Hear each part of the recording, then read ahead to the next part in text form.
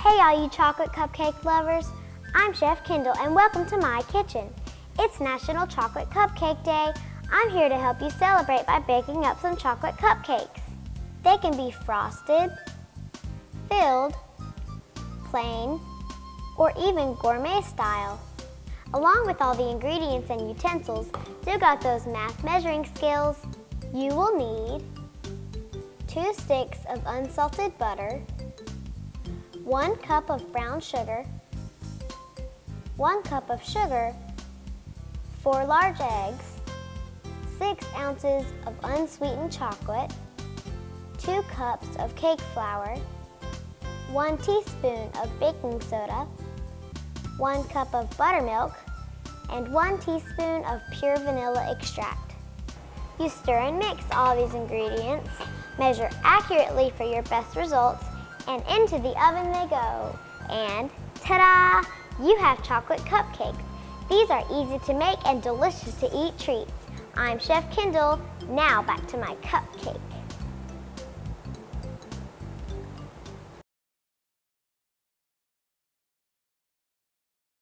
Don't you just love reading? I know I do. And I love getting great books at the Fall Book Fair. Kendal here, and this year's theme is Here's to Our Heroes. The people I consider to be heroes are nurses, who help take care of sick patients, police officers, who help keep our city safe, and firefighters, who stamp out fires. You might even think that other people can be heroes too. I know that I can count on these people to keep us safe. So, here's to our heroes for saving the day. And Here's to Our Heroes Book Fair begins Friday, October 1st. Bring money for picking out good books. I'm Kendal, reporting for WKPN. Keep safe, whiz kids. I wonder what book I should pick out now.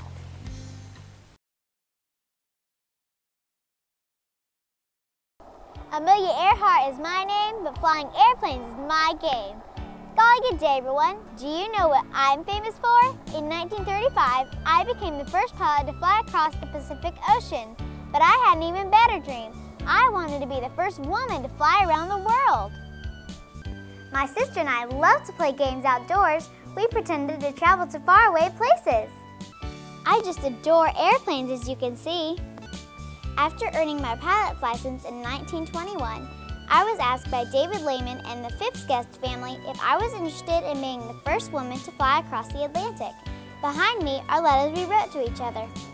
They even named a restaurant after me right here in Lakeland, Florida at the Lakeland-Linder Regional Airport, Earhart's Runway Grill.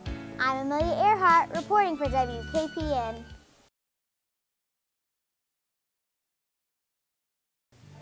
He loves me not. He loves me not. He loves me. This childhood saying came from a time when little boys and girls thought of their little sweethearts as they plucked a petal off a daisy. Flowers are another big item given on Valentine's Day, but since there's such a variety, it's hard to know which one to choose. I'm here at Petals Florist. Let's see what they have to offer. Roses are the most popular flowers given on Valentine's Day, with long-lasting blooms and a strong, fragrant smell. You can never go wrong with these. Tulips are the next most popular flower given on Valentine's that last a long time and are beautiful. Azaleas are a beautiful flower given in Valentine flower arrangements. Wildflowers such as daffodils make a nice gift from the heart. You can even go out and pick these yourself. Petals also has specialty items such as Valentine's Day cookies and Godiva chocolates, my favorite. As you can see, there are many types of flowers to choose from. In this shop alone, they will send out 400 to 500 arrangements just on Valentine's Day. Be sure and pick some up for the one you love. I'm Kendal, reporting for WKPN. Happy Valentine's Day!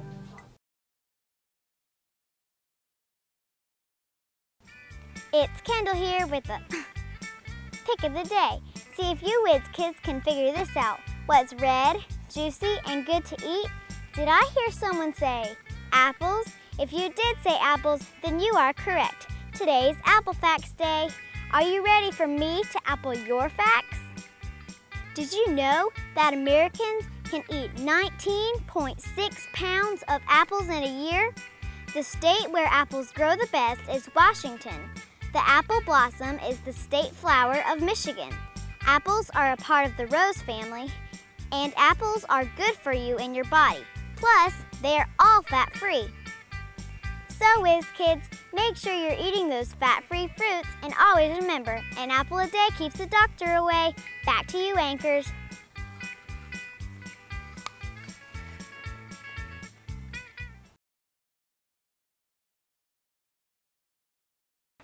Finally, it's the end of the trail. I made it.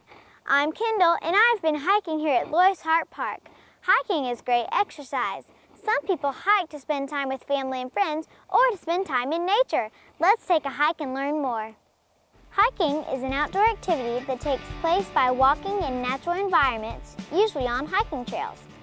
There are day hikers and backpackers. What's the difference, you ask? Good question. I am a day hiker. I finished my hike within the day. I need less equipment than a backpacker. You are probably wondering what is in my day pack. For a day hike, you will need items that can keep you safe and comfortable. In my trusty lightweight backpack, I have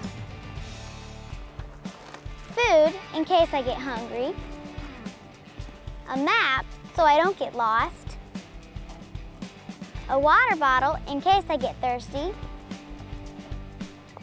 sunscreen, you know how hot the Florida sun can be,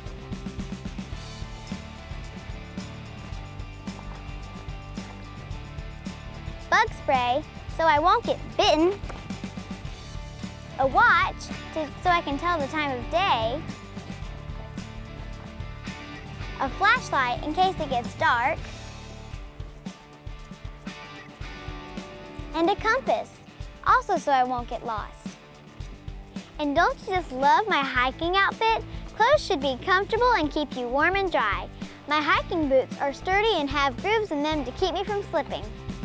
Follow these hiking tips and you'll have an enjoyable day out on the trails. After hiking 4 miles, I'm going home now to soak my feet and treat my blisters. I'm Kendal, reporting from the great outdoors.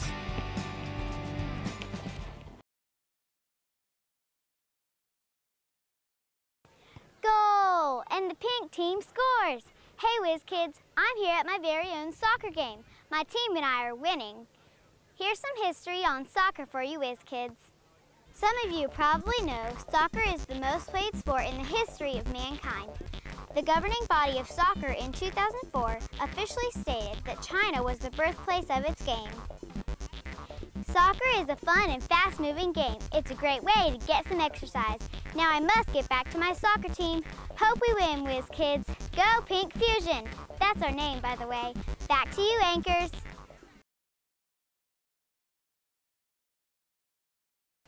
Your teeth look great. No cavities. I'll see you back in 6 months. Welcome to the dentist. Don't you just love it when your dentist tells you have great-looking teeth and 0 cavities? Let's find out what you can do to have those healthy teeth. Your first teeth to come in are your baby teeth. They're important because they help develop the face and jaw of a baby. They also help babies chew when they start to eat more solid food. And baby teeth help guide the permanent teeth into the correct position. Baby teeth begin to get loose and fall out as the permanent teeth begin to come in, and so enters the tooth fairy. It is very important to take care of your baby teeth and your permanent teeth. To do this, you should brush your teeth at least twice a day. Floss to get out any food stuck in your teeth and visit your dentist every 6 months. They will clean your teeth and take x-rays to check for cavities.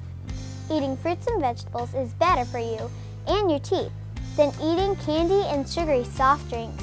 That's it from the dentist office. I hope to see you only twice a year.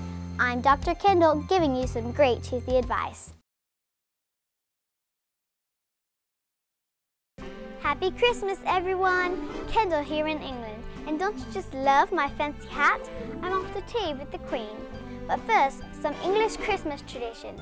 Many North American Christmas traditions come from England. Here's one that your family might know. That is sending Christmas cards. Our family sends out cards. Does yours? Here are some more facts about Christmas in England. Christmas Day is December 25th. The weather is usually damp and cold. One old English tradition was lighting a Yule log. A Yule log is a big piece of firewood. I'm Kendal, reporting from England. See you back after I have my tea with the Queen and get back to the good old USA.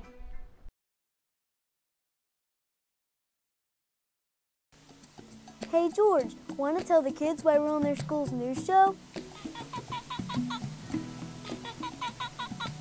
Oh, all right, I'll tell them for you. Hey there kids, I'm H.A. Ray and this is my best friend George. We're here to give some information on who I am and what I do. Ready for my facts? My real name is Hans Augusto Riersbach.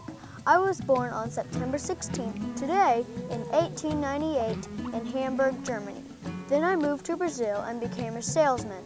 I am also the writer of a series of kids' books. You may have heard of them before. They are the Curious George books. There are many in your own library, and your media center has 2 movies. Well, it's time for us to go. So, Whiz Kids, make sure you're checking out our books and reading. I'm H.A. Ray, and this is Curious George, signing off from your WKPN News. Say bye, George.